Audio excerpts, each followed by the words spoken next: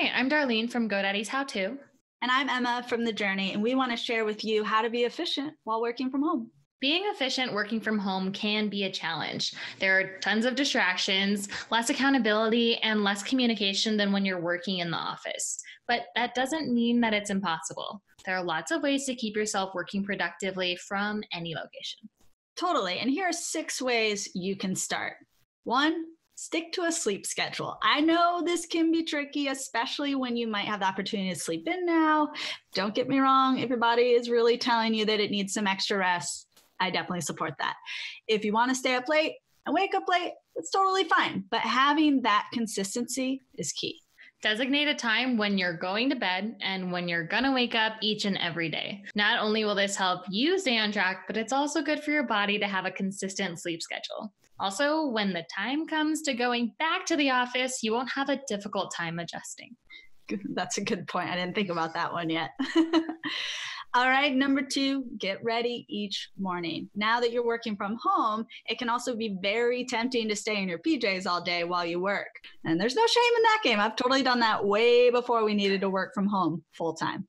Even if you won't be interacting with another person all day, it's important to dress for success.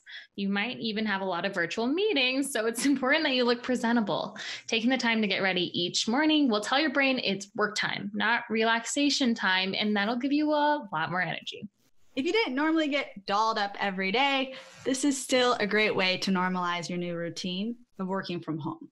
If you have a hard time motivating yourself to get ready in the morning, try laying out your outfit the night before and maybe plan an outing that day to just so you have to get dressed, get outdoors. Next, you'll want to create a separate workspace. It might be tempting to work from your couch, lounge chair, or even from your bed, but this could take a huge toll on your productivity.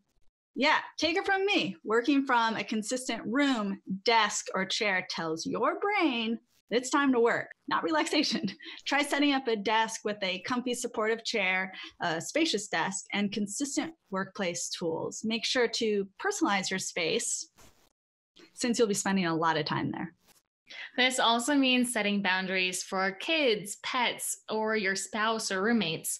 Try to encourage them to leave you alone while you're working so you can stay focused.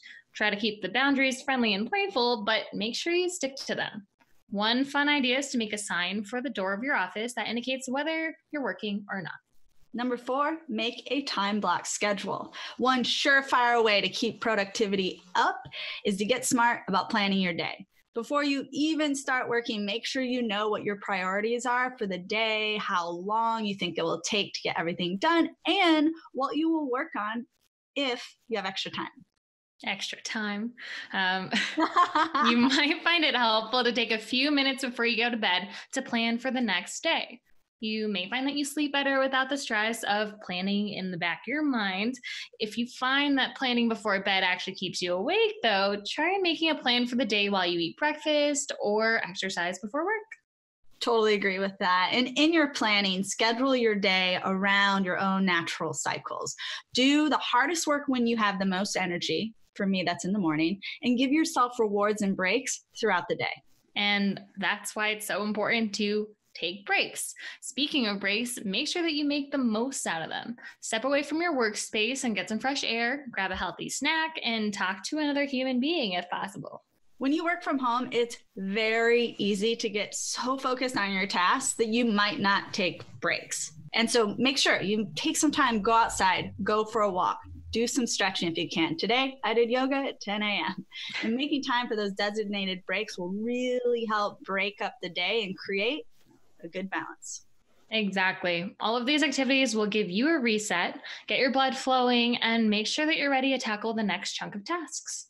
And last but not least, number 6, setting an end time for your workday. This will depend on your workplace, but if you're working from home, you might have more flexibility on when you can start and end your day. However, it's important to create that and establish a time so that you're not working longer than you should and you're still maintaining that healthy work-life balance. Yep, sticking to those boundaries is crucial because when you work where you live, boundaries can sometimes easily go out the window. Creating that time where you're done for the day and you can have some FaceTime with your family or friends, play some board games or whatever it is so that you're not becoming a workaholic.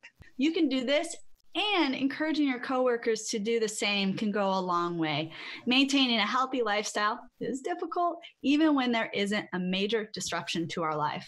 We don't want this video to seem like this transition is so simple to do, but we do hope these tips are helpful to you and that you're able to use this time working from home to practice self-discipline and get stuff done. So stay safe. Stay healthy.